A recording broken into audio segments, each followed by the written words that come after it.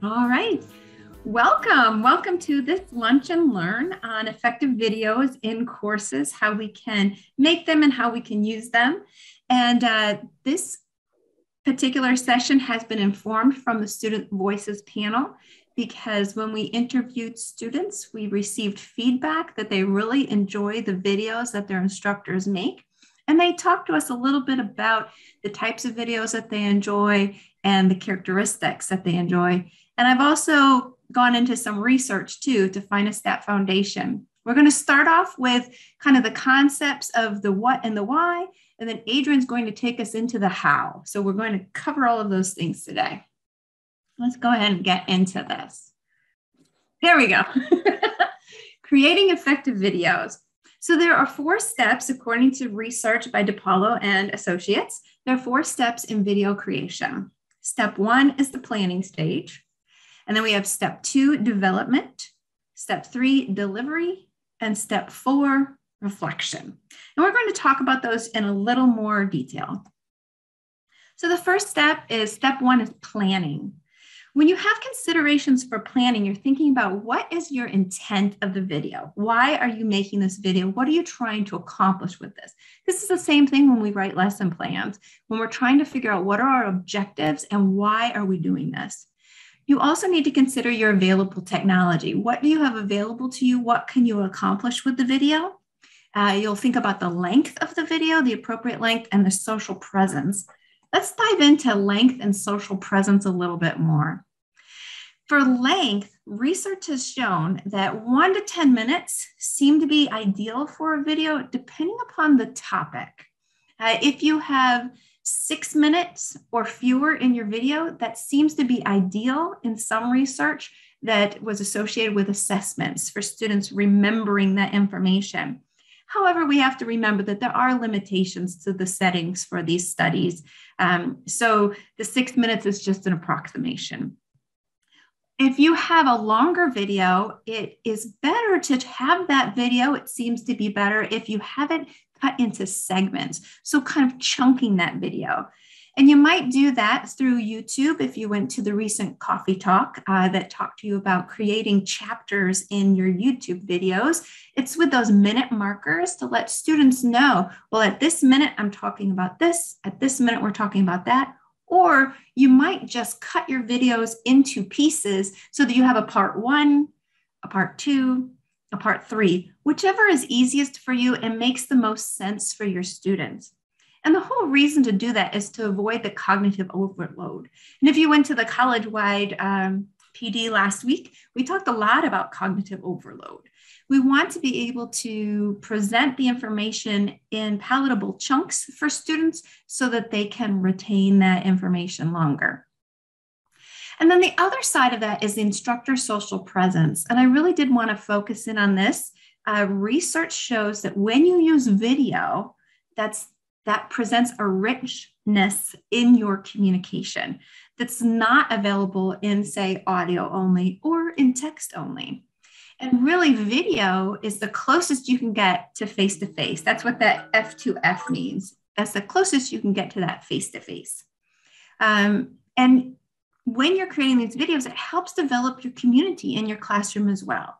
When you have a strong instructor presence, then that contributes to student attitude in the course, which includes their motivation, the retention of those students, and can feed into their achievement. But again, you want to make sure that those videos are effective videos. You want to make sure that they're brief and they're well designed. We're going to talk a little bit more about that too.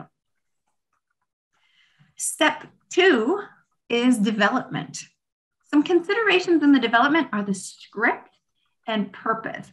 Now, script, especially when I was conducting research, when I was interviewing instructors, they talked a lot about developing a script, but we also have to think, they said there were 2 main reasons they did it.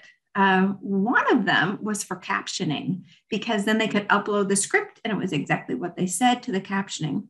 However, if you're using things like YouTube or Vimeo or Stream, there's a lot of auto captioning, even in Zoom, that can occur. And then all you're doing is editing the captions for capitalization, punctuation, maybe correct spelling if you've used a term, a vocabulary word that's specific to your department or your discipline.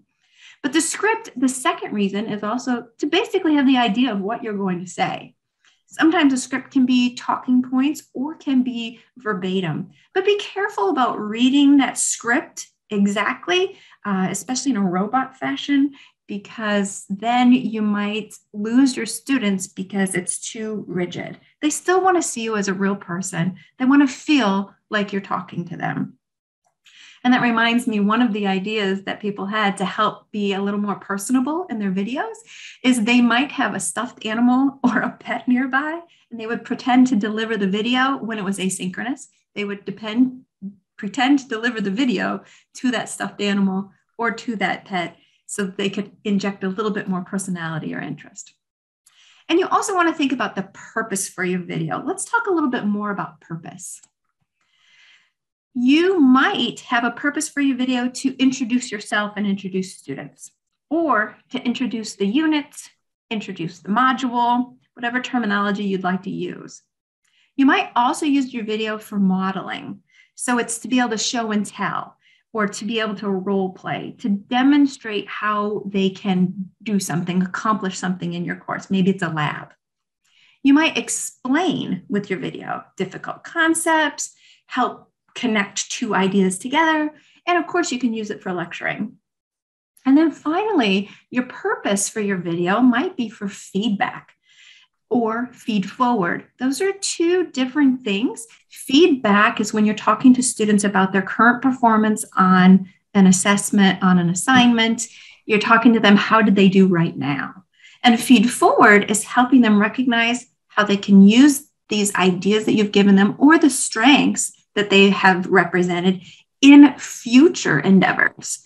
So you want to have a nice balance of that. Unfortunately, because that transfer of knowledge is a little bit higher level, sometimes you need to help students with recognizing the transparency between your feedback and really helping them understand how they can use that to feed forward to improve their performance.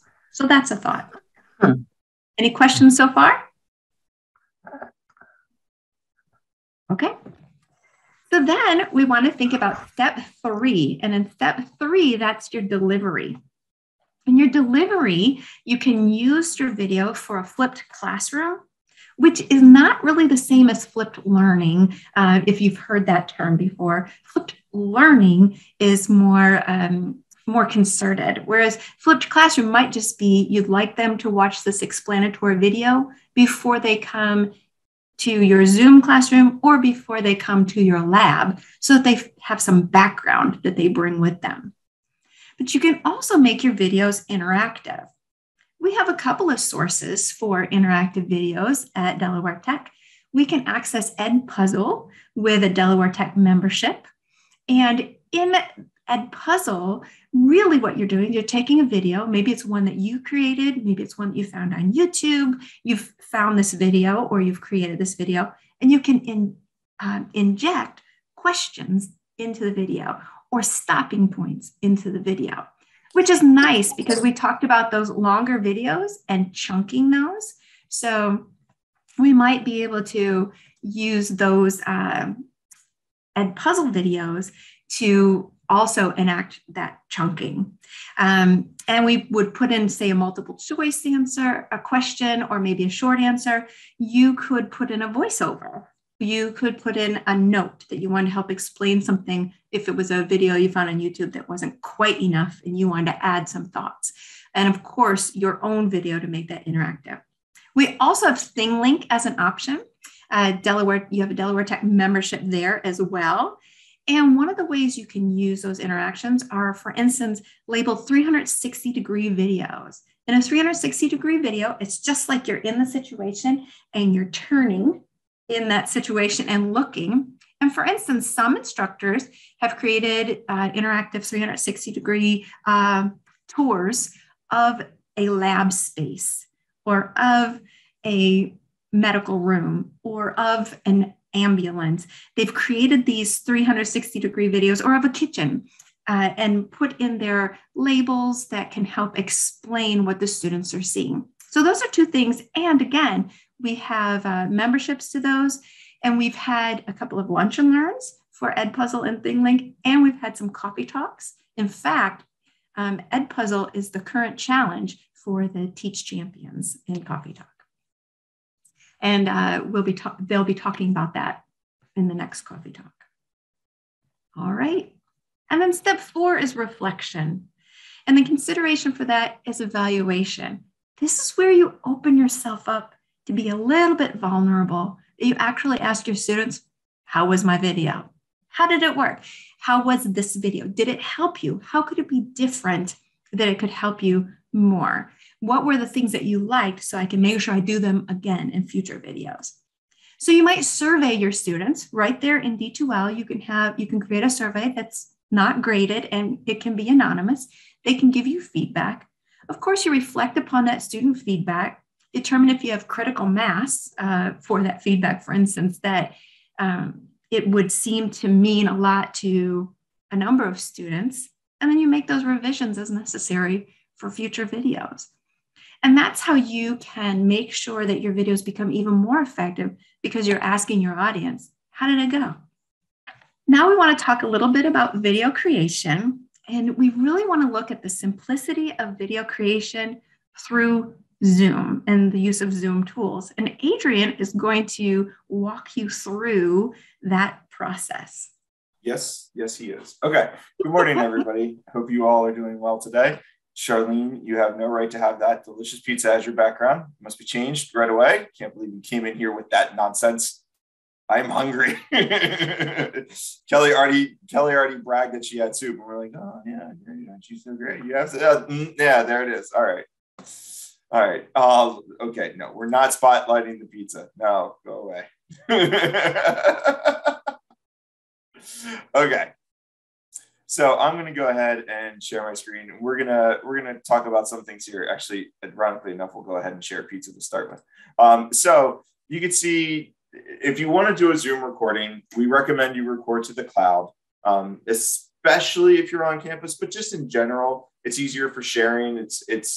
You get some caption files that are created for you, which you can get on the desktop side as well. But there's some settings and things that you can change that I'm going to talk about that make recording to the cloud really the best place to be able to do that. So we do recommend you record to the cloud. The way you can do that is down here. If we were not recording, there'd be a record button.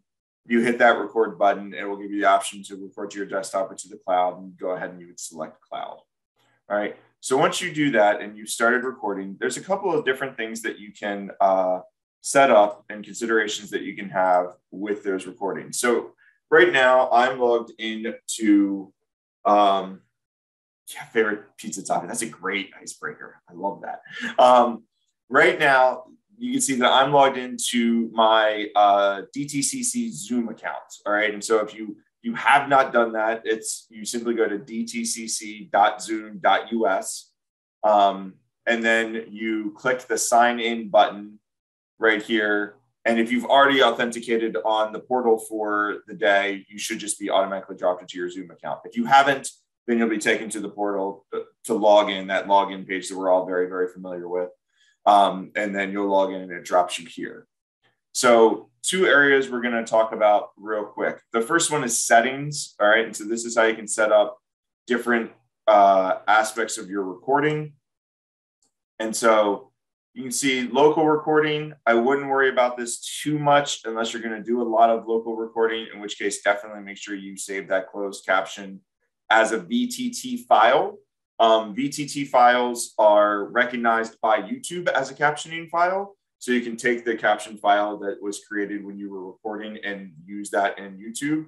But you can actually edit the VTT file using something like Notepad, or on the Mac, I think what is it, on the text edit, maybe, I think on the Mac is what it's called. It's been a while since I've opened it on a Mac computer. But you can use just those basic text editors to edit that VTT file, and you'll actually see like the minute markers So if you remember around the time you were saying a particularly complex word, or maybe your speech wasn't as clear as you had hoped, this is your opportunity before you ever upload it. You can just download that BTT file and make those edits and then upload it to YouTube. So that's super great to have that file. But you can see here, we have different options for cloud recording. We can record active speaker with shared screen. We can record gallery view with shared screen, or we can record the active speaker, gallery view, and shared screen all separately. All right. So if you don't want to have to go in and change your settings every single time you want to do a different kind of video, then I would just check it all and click save. All right. So advantages and disadvantages to all of these things. If you record active speaker with shared screen, then at least when you're not sharing your screen, students will see an image of you, right? Or whoever is actively speaking at that time. When you are sharing screen, it will show off to the side that active speaker, all right, but the shared screen will be the focus of that. If you record gallery view with shared screen, you're going to see a list of people over on the right-hand side, and that will be dynamic based off of who's been speaking and where they are on that list, and that will change throughout the time of the recording, and the shared screen will be off to the side as the main focus when the shared screen is present. But if you record active speaker, gallery view, and shared screen separately, then what you end up doing is you have 3 different videos. You have a video of just the speaker. And again, that can change depending on who the active speaker is if you're in a class situation, right? So if a student answers a question, all of a sudden they become the active speaker. You would have a picture of the gallery view. So that's just everyone that can be seen inside the gallery.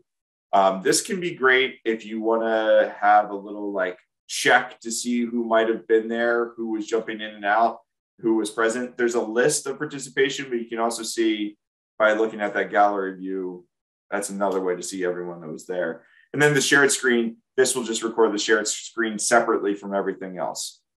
The reason this is nice is that you may share your screen during a class period and you're explaining a particularly difficult topic. And at the end of that, you realize, man, I nailed it. That was the best I've ever done at explaining that. That was incredible. I want to save that and use that. But you can't use it in all of your courses if there's identifiable student information that's part of that recording. So if all you did was record active speaker with shared screen, and a student asked a question in the middle of your explanation, which was why it was so great, because they asked a really great question at a really great time. Now that student's identifiable information is up on the screen because they were the active speaker, right? So now you can't use that in multiple classes, right? And that's why if we record it separately, right, we can have just the shared screen part of it, and the student voice will be heard, but there's no identifiable information. So we can actually use that across multiple instances. So my recommendation, there's not really a size limit, a space, there's not a storage limit that I've been made aware of. There is a time limit that I am definitely aware of inside of Zoom, right? You can only have your recordings for 120 days. So before that 120-day mark, definitely if that's something you want to archive and save, you want to transfer that to YouTube, which there's a whole reference guide about using YouTube. And there's lots of great videos out there about how to take your Zoom recording and move it over into YouTube. So that's definitely something you can do. And that way you can save this, and you save this in all different ways. So what does this look like? Well, I did a quick test recording, and it's going to be wonderful and magnificent, amazing, because I'm teaching this. So it's going to be the greatest recording you've ever seen. So before we start, don't be jealous. Okay. That's just the only thing I want to say. All right. No one's expecting Hollywood quality. Okay. It'll be fine. But so you can see speaker view, right? It's literally for the whole time, no matter where I jump in, even here where I'm sharing my screen, all you see is me, right? This is the worst. Don't do that. Nobody wants to see that. Okay, let's close that video now. Great. All right, let's go to the shared screen version. So what you'll see here is the shared screen version. Let me go ahead and mute this. It doesn't show anything until I actually share my screen, at which point now you can see the screen. So this is an important thing to remember about recording the shared screen version of a video, is that if you're not sharing your screen, then there is nothing there. So if you're going to have a whole bunch of blank time, then you probably don't want to do this. Now, obviously, this would be a situation where you might be explaining a concept outside of class, right? Maybe you have a video that you want to make, and it's you sitting down in front of a piece of software, in front of a blank screen, in front of a word problem, whatever. And you're going to be working through that out loud so that the students can see what you're talking about or explaining a particularly difficult concept. That's when having that setting that records both the live speaker and shared screen is great. All right, because at least they see you, and then you can always trim what it is that students see when it's shared. So if we go to the recordings and we click this recording right here, right, I can pause this real quick. I can trim,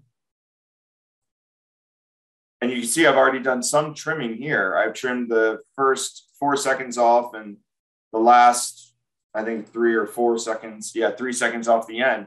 But I can go ahead and I can move this 1 second at a time.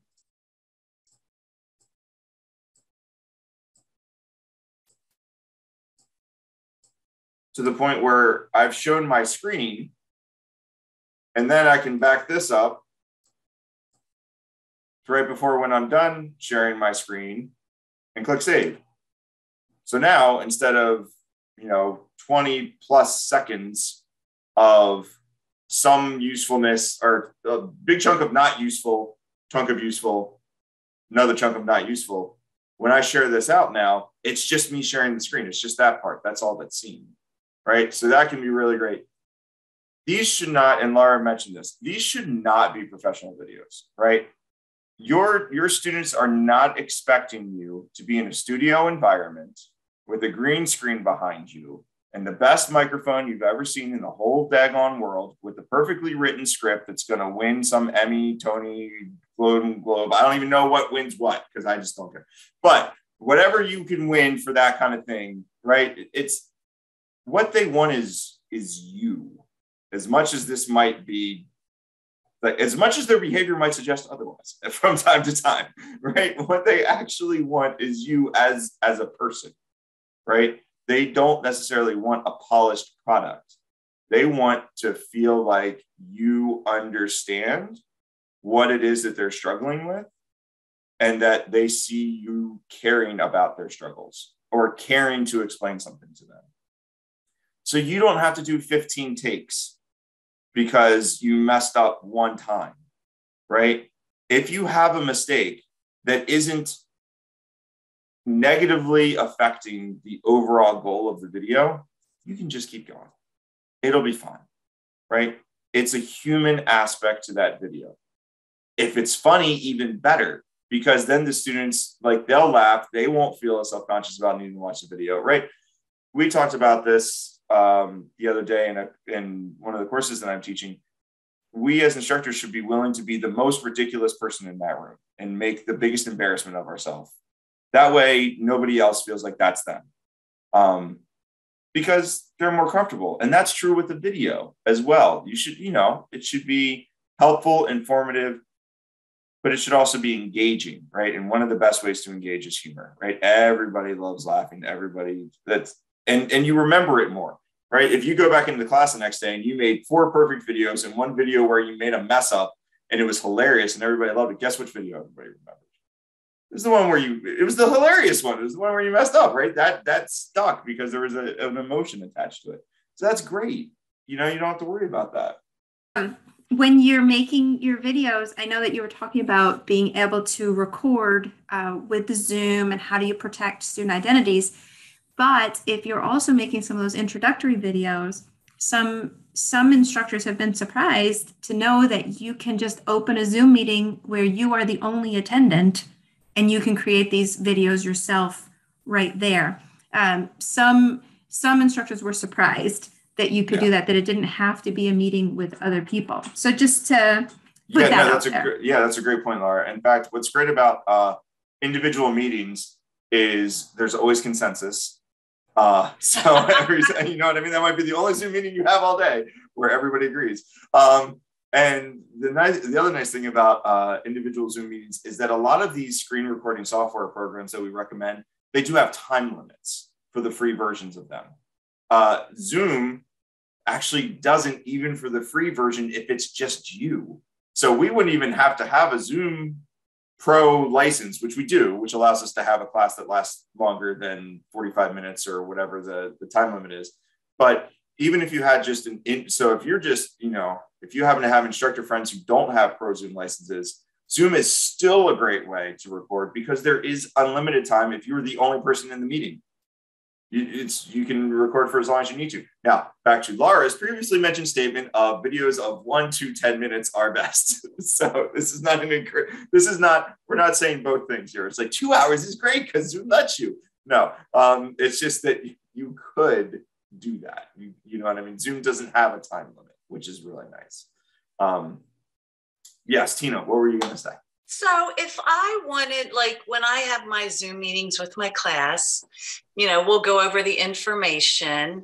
If I just wanted to be my screen share and my face, not that I really want my face there, but it makes it more personal, right? And of course, students are asking questions, but I don't want their faces. Do I use the screen? And which one do I use? I'm confused. That's what's tricky about this is that as best as we can tell within the settings, it's active speaker. So it's not host, it's not spotlight, it's not any of that stuff, right? Like when you record, the choice is active speaker. So if your student is the active speaker, then that's the person that's going to be there. Now, there's some ways that you can get around this. The first one, and I'll show you guys here. I'm going to share my screen back to being this Zoom. The first thing that you can do when you share a screen, if you go to the Advanced tab, you can use a PowerPoint slide as a virtual background, which is great. So if it's you and you're using PowerPoint, specifically PowerPoint, not just any presentation software, it has to specifically be PowerPoint at this point. You can have PowerPoint. What Zoom does is Zoom takes the PowerPoint and it brings the PowerPoint in as a bunch of flat image files. So that really cool animation thing with the lights that Laura had at the beginning of the session, yeah, that's just going to be a static picture of, wherever it decides to freeze. So if you have like things fly in from the side and text reveal and all that stuff, no, it's a flat file at that point because Zoom doesn't have the capability to do all of that stuff. What it's doing is it's bringing in PowerPoint as pictures and then setting them as a virtual background so that you can then be put into the virtual background. So if I do this, let me see if I can find, I don't even know if I have a PowerPoint here. Is your head like real big in there or can you? So that's, I'm gonna try to show you what it looks like. Yeah, let's do this because I don't think it's very long. So here you go. This is what it looks like, and you can click your head and smack yourself on the forehead. A weatherman, Yes, and you can make yourself as big as to a point. Not, it stops growing at a certain point. But you can also make yourself very, very tiny and stick yourself down here in the little corner. This probably doesn't achieve what you want. This also probably doesn't achieve what you want. So it's somewhere in between. You have to consider your PowerPoint design a little bit when you're doing this because you want to make sure you leave yourself dead space as a place to exist. So it might be like, and I don't even know as we go through this. So for instance, this was, what's that? How are you moving around? What are you doing to do that? This, I'm literally just dragging and dropping myself. I literally click on my picture and just drag and drop it. Anywhere, like, again, this is probably not ideal, but anywhere that's ideal, you can see that here. And so this was demonstrating this is supposed to be a GIF. And so this is what it does. This motion GIF just freezes out and it doesn't do anything. Just like Laura's lights would just stay stationary. They wouldn't show, right? But see here, like I'm finding, okay, maybe, and this is why it's important to like test this stuff ahead of time. Maybe the best spot for me in this presentation, no, it's probably not there. I think back here it makes sense. Let's see. See, this is tricky. See, this was not designed with this in mind. So you definitely want to think about that and think about your PowerPoint design. It's not the worst. All right. Can you make yourself translucent, kind of like a ghost? just kidding. But it's actually... I mean, yes, but then you could just share the PowerPoint. I think it's actually engaging, though, to have you move around. Because it's kind of like that presentation on Friday with Michael Flynn where he's like, the basketball game where, you're moving the camera versus the one where you're just sitting still. Yes.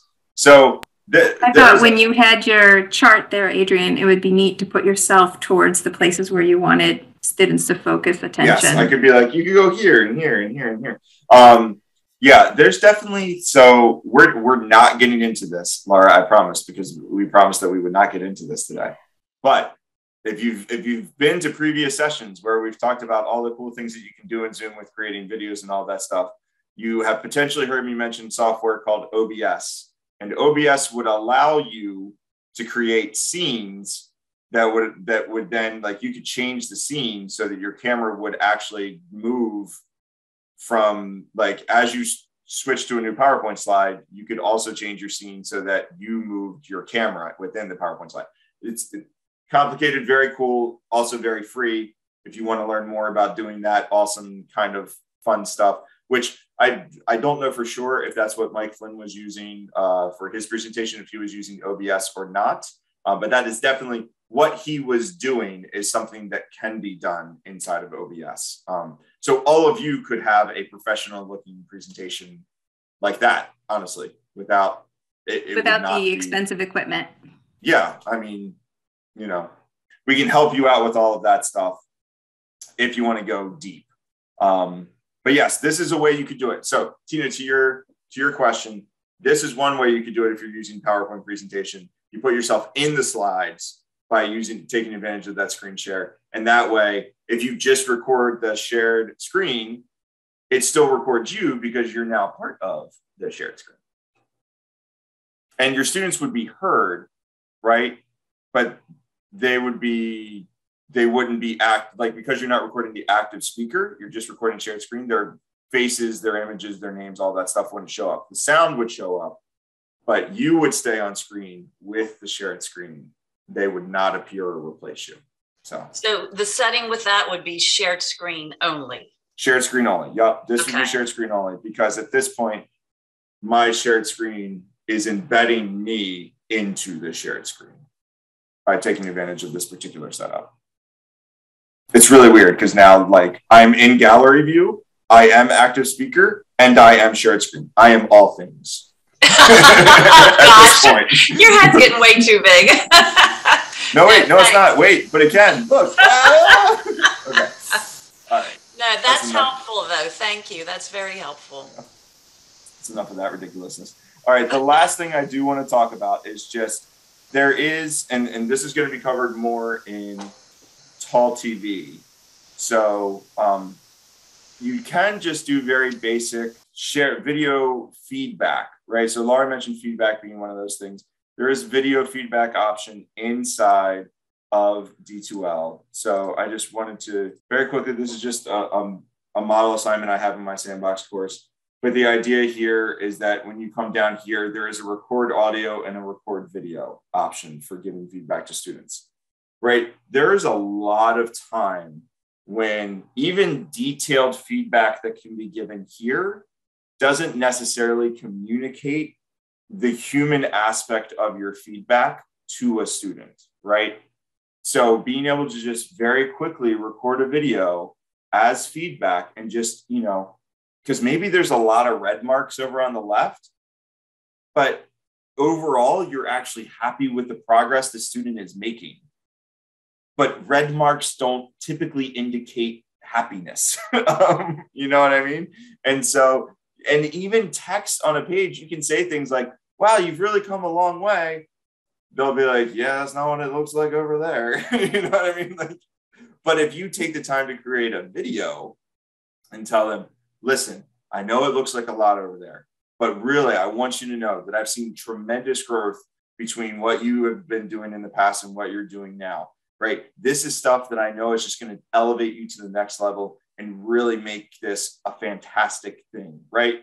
That, you could type that, nowhere near the effect of you recording a video that says that. And that video took 20 seconds. You know what I mean? Like that, and for that student, that would make all the difference in how they perceive what it is that's what they received on that assignment and all those marks and what that represents, right? It'd be world changing. And that's what's crazy about using video. And that's why our students made such a big deal about it on the panel, is that something like that is 20 seconds worth of work, but makes it so much better. When you use it to describe assignments, right? If you create a 1-minute video that details where you're speaking to the student saying, this is what I want you to do for the assignment. And maybe you can even give them an example and you can explain it to them in ways that they can understand. You're going to eliminate questions on the backside of that, which is always great. Less emails to answer is fantastic. And your students are just going to, you're setting them up for success. They're going to feel more confident going into whatever it is because you've taken just that little extra time to transfer what was written into a video that lets them see you, hear you, sense what it is that you want. They can really get that in a much better way. So Zoom is the great tool for doing that. To complement what Adrian was saying, that's one of the real values too, is he said you're translating the written with a video and being able to have both of those options available, right? Because not everyone prefers a video, but there's a lot of people who do. But if you have that opportunity that they can read it, they can watch your video, you can even share a screen in a video so that you can describe the steps in detail. But having both of those available, and a lot of our instructors use tabs, for instance, and they'll have a tab, you can read it, you can watch it. And so they have both of those available to lend it to the learning style or the preferred style that the student has. Yeah, absolutely. So, quick question. So where you just were, in D2L, where the feedback is, if you click the record video and you had your marked up document there, it's going to record all of that? Well, like, what's it going to record? Everything? It's going to record just there? you. Just so, me. Yeah, okay. so that's just going to be a video recording. So if you wanted to actually like go through the process of reviewing the document and then posting that, you can do that. And what you would do is that you would use Zoom, right? And so you would open a Zoom session, you would share a screen, you'd go in, obviously you'd make sure it was that student's work that was up there that you were doing, right? Disclaimers. And then you would record the video here on Zoom, right? And you could put a link. Actually, it could be as simple as putting a link to your Zoom video into the feedback area that says, hey, go here for video feedback that I've provided for you on this assignment, right? And so you can share, get the share link for Zoom. So that is, pull this back over, right? So if you're in here in this recording, right, you can get a shareable link right here. And if you want to share a particular one, the shared screen one, you can get that shareable link right here. All right. And then you can just click that, it copies it onto your clipboard, and then you paste that into this area. So if I go here and I do this, right, it pastes the link and it pastes the passcode that they need. You can change whether or not you want to have passcodes or not for your recordings. That's one of the settings inside of Zoom. And then they can go there and they can see that recording. Or you can make the recording, save it to your computer, and then you can upload it as a file for them. And so they can see it that way as well. The last option, I don't know. One of the things we talked about, Adrian, before was the value of the cloud recording also. If you don't have a lot of space on your machine, Or if you were on campus, those machines don't always have a lot of space because there's a lot of other things on the computer. Or if you saved it to your personal laptop at home, then you didn't have access to it when you were on campus. So saving it to the cloud provides you with that access, and sharing that link allows students to be able to access it. If it's just particular to that student, after 120 days, it's gone. Right. So it's okay. It just goes off on its own. Right. So that is definitely the easiest, simplest, smoothest way. If for some reason you wanted to do it, again, you could attach it as a file, or you could go in here to the insert stuff option, and you can add in the video and upload it directly, and that will sort of embed it in here in the text area. So, but I'm not taking all the feedback stuff because that's coming up. You got to wait, Tall TV, for more details. All right. Find out next time. Tune in next week or whenever it is to find out more. And if you want another tool for feedback, Flipgrid's really good too. You can see a past lunch and learn for that. Yes. All right. So any questions about creating these informative videos using Zoom settings that you can have set up, ways that you can trick it, how you can be, active speaker, gallery, and then shared screen all simultaneously? Anything about that? Great. If you want to learn more about this, or about, as I mentioned before, OBS and like super next level stuff you can do with creating videos and stuff like that, feel free to reach out to me, and I can set up a time, hopefully, to work with you, find out what it is that you would like to do and how it is that we can partner together to be able to make that work. But otherwise, Laura's going to wrap us up. Adrian and I would like to thank you very much for coming to this Lunch and Learn for effective videos and courses that was inspired and informed by our Student Voices panel. Thank you so much for coming today. We hope you have a wonderful week. Thank you, everyone.